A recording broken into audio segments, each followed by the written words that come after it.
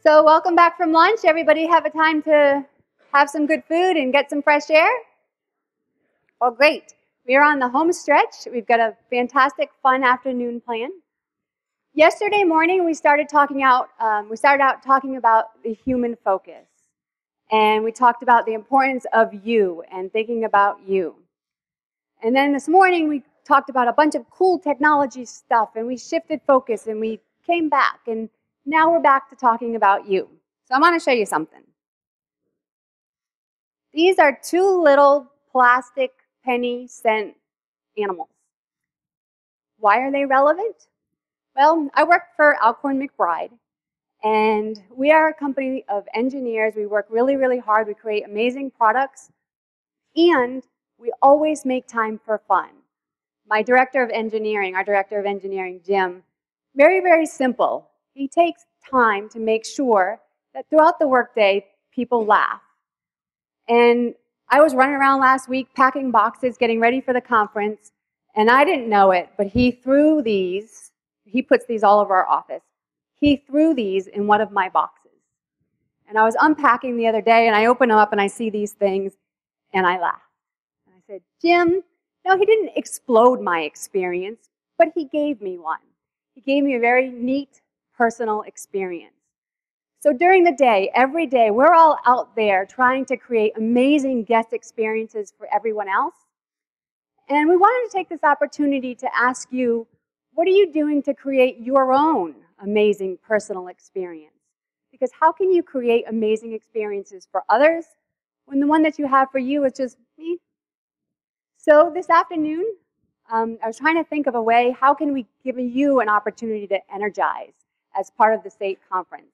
And I thought of a friend of mine who's more disruptive and makes you more comfortable. Oh, makes you more uncomfortable. David Shoup. He is a friend of mine from many years ago, and I gave him a call, and I told him what we were doing, and I said, I want you to make everybody think about themselves.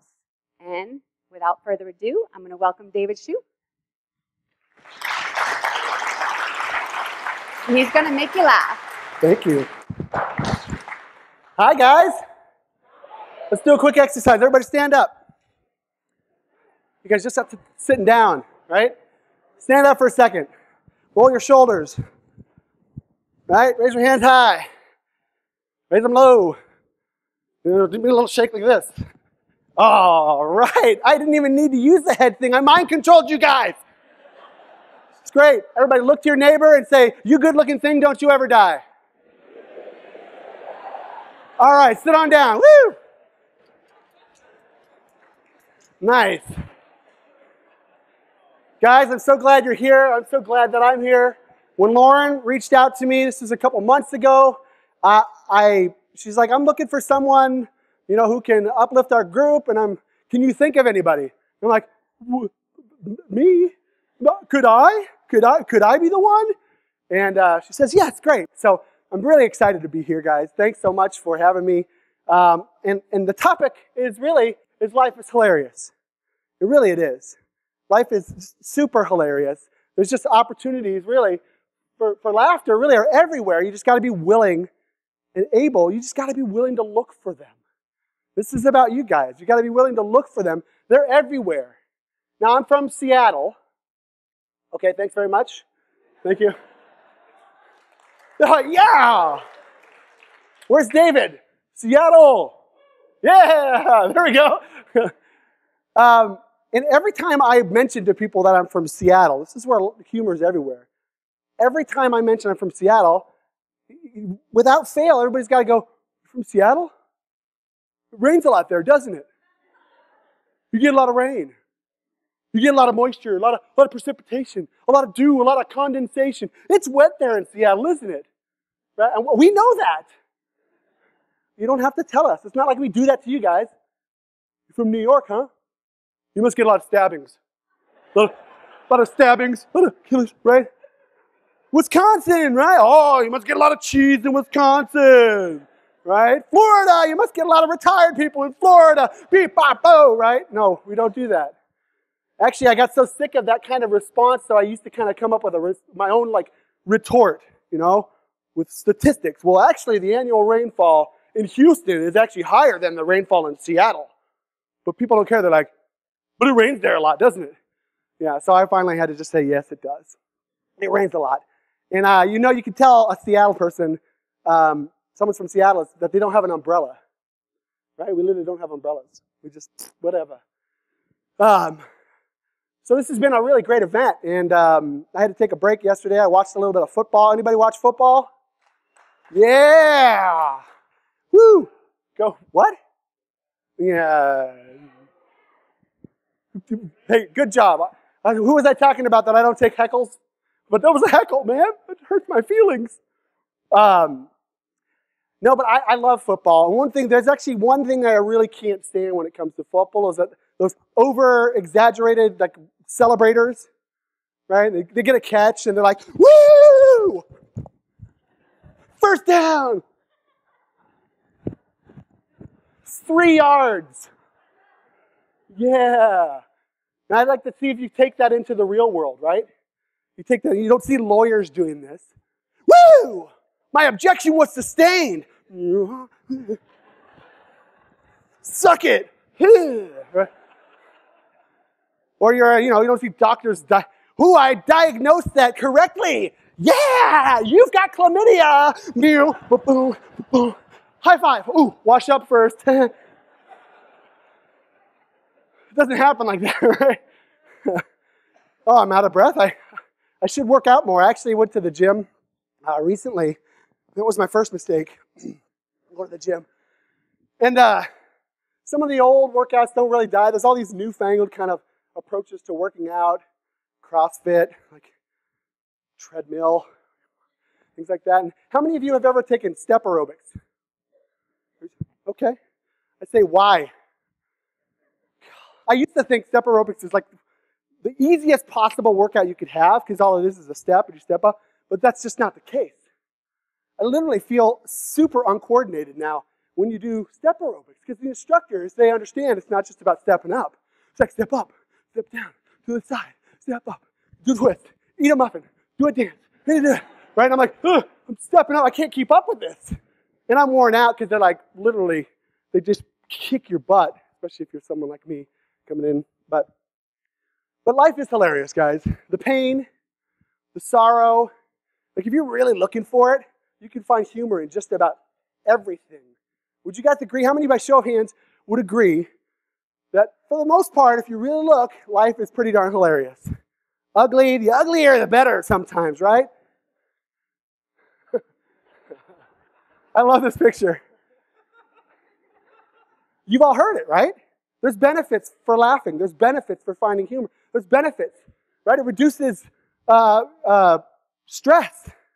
It improves our ability to get sleep. It improves our immune system. And I just love this little kid. The kid is like an embodiment of just joy. And gelatology is the science of laughter. I just think that's a funny name. But that kid's like, I'm so happy. And I look at the camel. The camel's just as happy. It's like, I don't know why I'm happy, but I am. The kid's so happy. Yeah. And there's true. And look at the bottom one. What does it say? It can literally save your life. Here's a couple examples. Dr. Norman Cousins. He was diagnosed with, he had heart disease and ankylosing spondylitis, and they didn't give him a chance to live, or a lot of opportunities. They said he wasn't going to live very long. But 36 years later, he's still alive. He created the anatomy of an illness. He actually went to the University of California and studied biochemistry of human emotions. And he's just a perfect example. And this woman over here to my left and your right, Sarah Ann Rothberg, super impressive. She was actually diagnosed when her daughter was 5 years old. She was diagnosed with stage 4 breast cancer, which is the highest of the stages, I believe, right? Which she was given less than 5 years to live. And the story really is that after she got her diagnosis, she went straight to Blockbuster when there was Blockbuster. States this a little bit, but she went straight to Blockbuster and she bought all the stand-up videos that she possibly can. Stand-up tapes, I think is what she called it at the time. She just bought them all. And she said, I cried and I cried, but when I stopped, I picked up Eddie Murphy's Delirious And then I just started laughing. She's creating a laughter therapy. But she's a super inspiration. She's got a foundation called Comedy Cures, and it's changed a lot of people's lives. Her idea for Comedy Cures came as a result of the pain that she went through. So there's a lot of opportunity. Notice the pain you have and embrace it. There's actually, if this isn't enough for you guys, there's actually an informal survey that I personally took. I think you guys will find these stats pretty interesting. So if you're wondering what this means, is that I polled people, and I said, literally, would you rather experience joy and laughter or cry all night? Most people pick joy and laughter. Would you rather experience joy and laughter or yell at a baby? Right? I mean, look at that. It's irrefutable stats. This study is not real, never happened, but it does make sense. But today really is about you guys. So with the time we have, I'm going to share with you, I would say, my 5 kind of approaches to find your story. Find the humor in your life. Where can you be looking for it? Opportunities for humor are everywhere. You just got to be looking for it. So it's kind of my 5 techniques that could be useful for you. Number 1, love the location you're living. This is a picture of my dog, Elvis. He's the best. I've been excited to find out what Elvis looked like on the big screen because this is huge. On my little computer, I love him to death. I never thought I'd love an animal more than I just love this guy. He's the best guy ever. And the reason why I have him up there, and these are his quotes, he told me them. I love food, affection, and sleep. I'm fully living in the moment as I pursue my loves, which are those 3 things. Elvis and our dogs, mostly dogs, cats are like, whatever. You just got home from a trip? Feed me, right? But dogs, they're just so present. So I'm going to come home, and this is exactly what's going to happen. First thing, Elvis is going to freak out, and he's going to run around me. He's like, oh my God, oh, Dad, you're the best. I love you, you're the best. We all have dogs like that, is that right? Right? Then almost like on a dime, he's going to go, feed me. He's going to run to the food. He's going to like, plonk. He's going to run by the door, which is closed, where I kind of leave the food. He's going to run his head into the door accidentally because he thinks that's where the food. I have to go get the food. He's going to run around my feet, and he's just going to be fully 100% focused, 100% present on getting food. Right? Food. And then immediately after that, with maybe about a 5-10 minute window, he's going to go, and he's going to sleep, and preferably anywhere near my body. If I'm in the bathroom, he's going to walk and he's going to sleep on my foot. But be present. Love the location that you're living. You just got to be there. And then the funny stories just happen. If you're really present, be present in the pain that you have. Be present in the joy, right? And go, ooh, this is going to be a good story. Something in here is good. It's a lesson I can share with my family or my kids. It doesn't have to be me sharing like this. It could be anything. Use it for your work. How's this story going to apply to what I do in my work? But there's opportunities for laughter everywhere. So, love the location you're living in. Number 1. Adopt an adventurous attitude. This is a good friend of mine. His name's Barry Long. I went to high school with him. And he's got a company called Talk and Roll. But at 22, he suffered a spinal cord injury as a result of a motorcycle accident and lost the use of his lower extremities as far as movement is concerned. But this is what he told me. He says, don't be afraid to take risks, have fun, and live your life to the fullest. He said the same thing. After I went through a kind of a bout of depression for a short period of time, he realized, I've just got to live my life. There's so many opportunities out there, and he's such an inspiration. I mean, and he's a perfect example. He just does everything. There's actually one of him bungee jumping. That the pixels were too wonky, so we got it off. But, I without being, what's your excuse at times? What's our excuse sometimes, right? Very amazing man. Such an inspiration. And every time I see him, he's laughing. He's got two great kids. He's just an amazing man because he adopts an adventurous attitude. And I would say this, right? You got to be willing to say yes to the opportunities, right? And then you figure out how to make it happen. And I said, this is a quote from me. Yeah. But every one of these activities up here were as a result of me saying yes. Actually, none of those really came as a result of me going, you know what I want to do? I want to scuba dive. I just saw someone doing it, and I'm like, wow, that'd be cool. And they're like, well, we're gonna scuba dive in some caves. You want to do it? And I said, yeah. And then what happens? I said, yes. My brain starts going, how am I going to make it happen? I got to get certified. I got to remove my fear of closed-in spaces. Or I just got to go. And that's a whole story in itself. When I got to the point where I was going to scuba dive here, literally, I panicked. This is the first time I've ever kind of completely froze and panicked. And a good friend of mine basically said, well, what do you normally do? You breathe in the regulator. Okay, so just practice doing that. All right, now just dip in the water. And immediately, after kind of doing that, after about 6 minutes of complete, sheer, utter terror, going, I don't think I could do this, I got under the water, and things started getting clear. And then I looked at that little cave. It seemed like this crevice that I was going to get cramped in, and I was going to explode my tank, and I was going to drown, whatever. It was all these crazy thoughts that go in our head. When we say we want to do something, our brain goes, yeah, but, you probably can't because there's all these things. Once I looked at that, it was huge because I just took action. Just do things. Trip to Egypt. Well, that's a great story. There's a lot of great stories here. And most of these ones there was a lot of like pain involved in these ones for some reason. There one I had diarrhea, which is an awesome story. This one I just about vomited after the free fall. This one it was the most difficult ever. Has anybody mountain climbed before? Like actually summited with crampons and the whole thing. 14,000 feet, top of the mountain. It was the most physically exhausting experience I ever had. But all of them started with me saying, yeah, I'll give it a shot. And then you'll figure out how to make it happen. Adopt an adventurous attitude.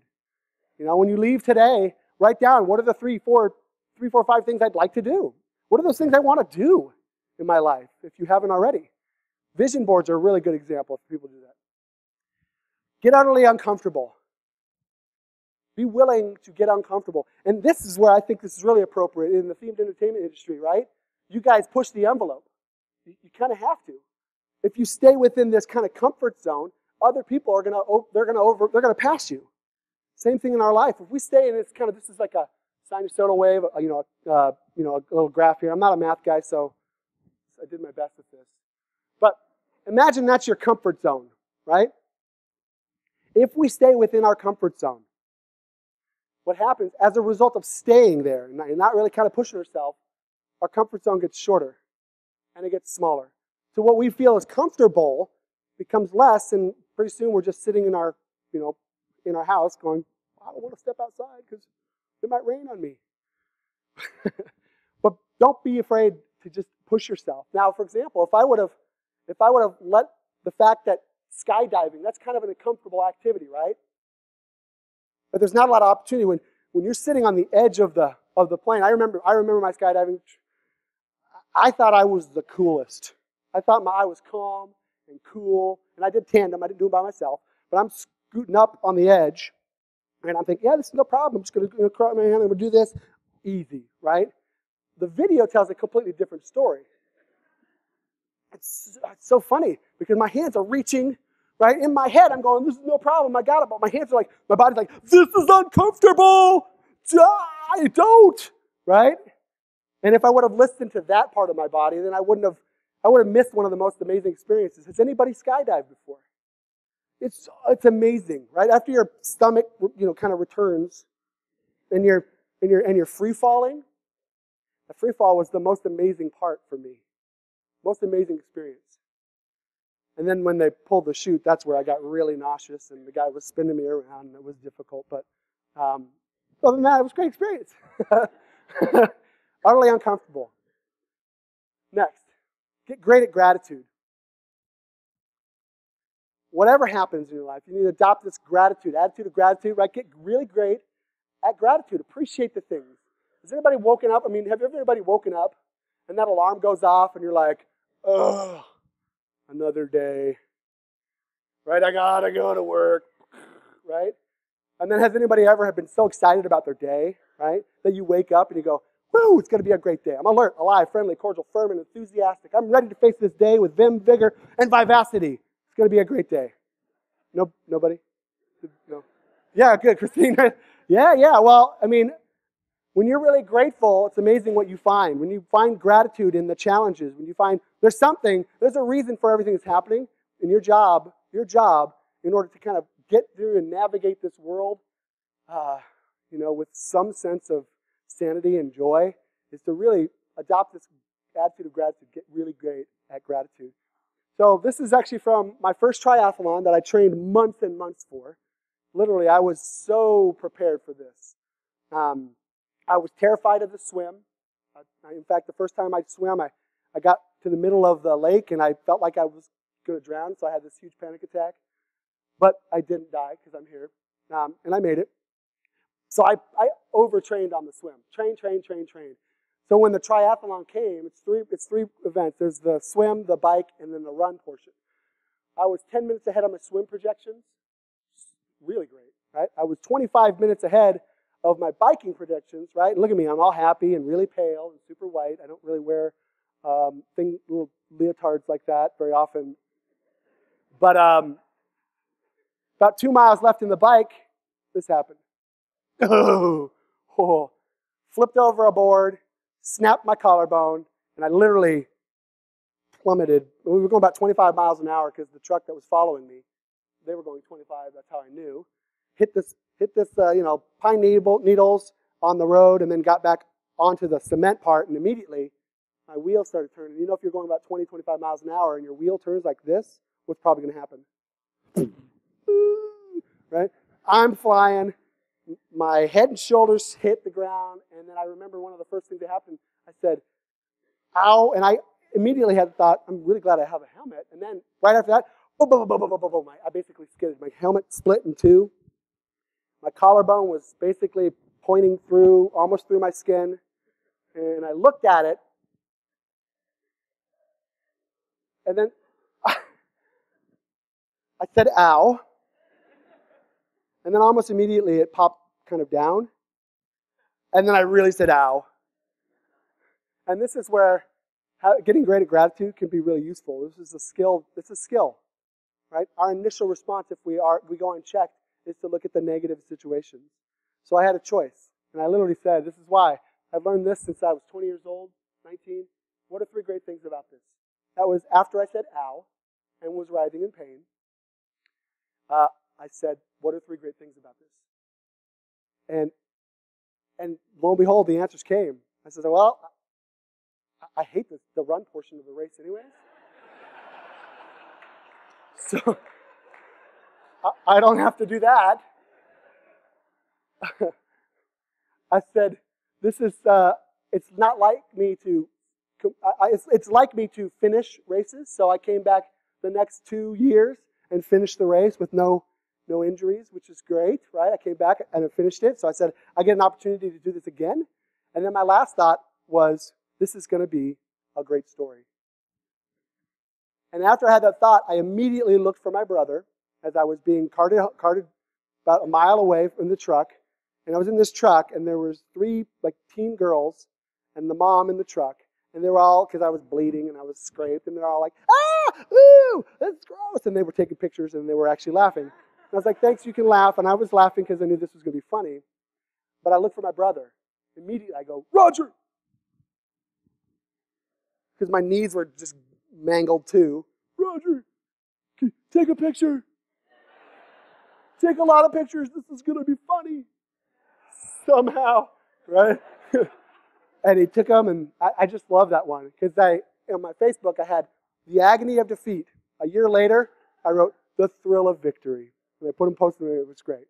So get great at gratitude. Adopt that. What are 3 great things about this? So when you're heading home and your flight is delayed, what are 3 great things about this? When your kids do something to really upset you, what are 3 great things about this? When you're at work and it doesn't go the way you want, what are 3 great things about this? If you can find one thing that's great about it, right? I would imagine anything you could literally use, well, I'm still alive, so that's not too bad. Okay. But if you can find one good reason, you can find 2. If you can find 2, you can find 3. If you can find 3, you can find unlimited amounts. And then you're on the path. Right? And I'm not saying, some of you probably are really good at this. It's just a good thing to be aware of. So get great at gratitude. Last one, have a helping heart. I use the phrase, I like the phrase, and I learned this from, I believe, Zig Ziglar. It's hard to be nervous when your mind's on service. And if I didn't learn it from him, I like him so much, I'm going to credit him. It's hard to be nervous when your mind's on service. When you think about others, right? This is when I was working in Egypt. I worked at an orphanage for a bit while I was traveling Egypt. It was an amazing experience. It was wonderful. Then the next day, I got super sick. And then I rode a camel, which is not a good combination when you have the runs and you're super sick. Across the desert. You figure out the story. That's a long one. Kids in the game. They provide jerseys and the ability for poor kids that can't afford to be involved in sports, right? Comedy Cures Foundation. The idea that my fiance, who's a naturopathic doctor, who wants to create a mobile clinic on Fridays, go out and literally just offer free services to people. Have a heart for helping. It's amazing how many cool, great stories you get when you have this heart for helping. Last thing I'd say is if you take all of those things today, love the location you're living, adopt an adventurous attitude, get utterly uncomfortable, get great at gratitude, and have a helping heart, it just means laugh, right? Wax on, wax off. You guys are like, oh, I didn't know there was going to be laugh. Oh, he's good. I couldn't think of a third you. So if anybody can come with a third you, help me out, because I really want to have the three, because I like that.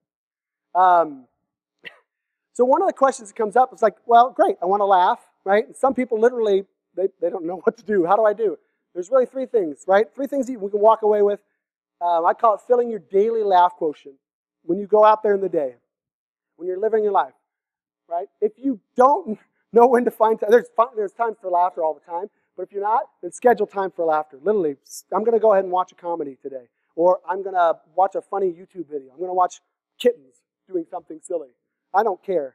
Do something. You might have to put it in your schedule. So clients that I work with, I literally have to coach them. You need to watch your favorite comedy.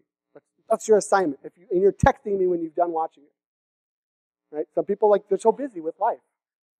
Great time for my family growing up was dinner. When we set up dinner and all the four boys were there, my mom and dad, it was amazing. Laughter, it just ensued. It was raucous laughter. Lose your cool card. Lose your cool card. Some of you, do you guys know what I'm talking about when I say lose your cool card? Right? You're in the themed entertainment industry, for heaven's sake, right? Most of you don't have a cool card. Right? But when you do, be aware of it. Some of you, at some times, your cool card is massive, and you're pulling it out, and it goes, right? You need to tear that thing up and just get goofy sometimes, right? I just love it. Someone just jumps up and just starts. And people are like, hey, in fact, you know what? Stand up. Let's do this. Everybody stand up. You guys are going to lose your cool card. I'm going to give you some music, right? And just lose you, whatever that means to you. Boom, boom, boom, boom, boom, boom, boom, boom, boom, boom, boom, boom, boom, boom, boom, boom. Ooh, boom, boom, boom, bam, bam, boom, boom, bam, bam, bam, boom, boom, boom, boom, boom, boom. Oh my gosh, you guys are awesome. Sit on down. Give yourself a hand. That was not planned, and thank you guys. That was awesome. Spend time with funny people, and I mean funny people. And you don't have to be a stand-up comedian. You guys are some of the funnest people already. Immediately, when I came here, I didn't know anything. I felt like, I was going to kindergarten. I don't know anybody. Immediately, right? George and Judy are like, hi, how are you? I can be your friend, right? I'm like, thanks. Oh, you guys are great, right? And then Lisa and Fiona, they're like, hi, oh, come here, have lunch with us. We'll be your friend. I'm like, you guys are just amazing people. So I just appreciate you guys a lot. But spend time with funny people. So I guess we'll go back to this as I close. I've just been really honored to be here for you guys and be with you guys. Thank you for allowing me to learn a little bit more about what the themed entertainment world is about. And it looks like we got about 3 minutes left. So,